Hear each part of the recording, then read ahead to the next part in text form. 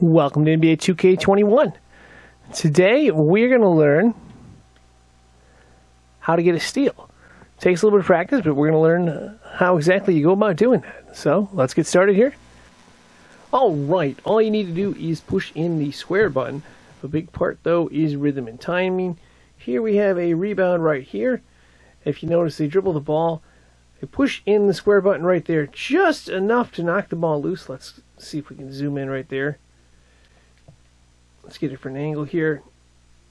Alright, so he's got the ball right here. Right about, yeah, right there. Let's take that angle right there. Okay, I push in the square button right there. He pushes it, and then just enough to knock it loose, and then take possession right there for a nice steal. Now, one question that some of us may have is, what button do we use for the Xbox One? And the answer to that question is the X button right there. That's the same as the square button for the PS4. Now, it is important to get rhythm and timing down, because if we don't have it down, we can end up getting called for a foul, and I'm pretty sure we don't want to do that and watch our opponents make a bunch of free throws. Another tip that one of our viewers had is basically, so most of the time I just try and play the hand where he's not dominant and get the steal a lot, or I play the hand I know the ball is going to every time. Good philosophy to have right there. Another thing to look for, in addition to a player's steal rating to improve your chances of being successful, are the circles. If it's a full circle, your odds of success, it can happen, but it's a little more challenging to do.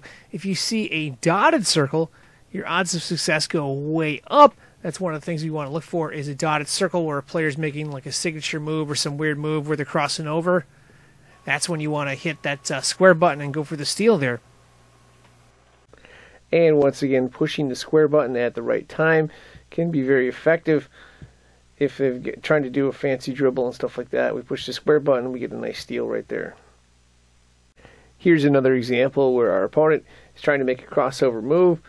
That allows us to push the square button, and as you can see, we don't get it right there, but he loses control, and then we get the ball stolen right there.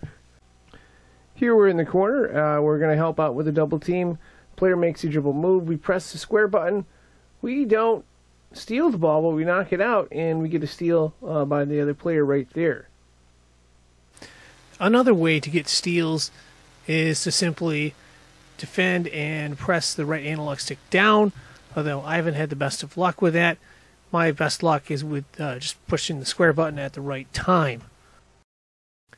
So, as we are wrapping this up, one final point I'd like to make, and that is, if at first you don't succeed, keep trying and practicing, and eventually you'll get the timing down.